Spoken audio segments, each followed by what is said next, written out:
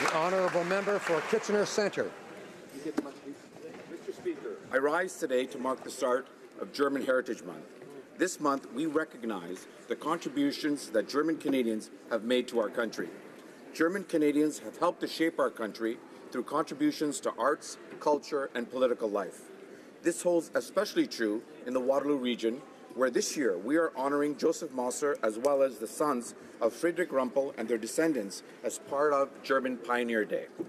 To kick off Canada's first official national observance of German Heritage Month, we will be celebrating here on the Hill tonight, beginning at 6:30 p.m.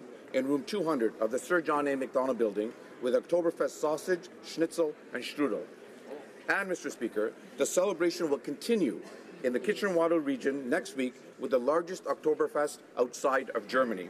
I invite everyone here today to come and visit tonight and also to come to our great region to experience German culture at its finest. Thank you.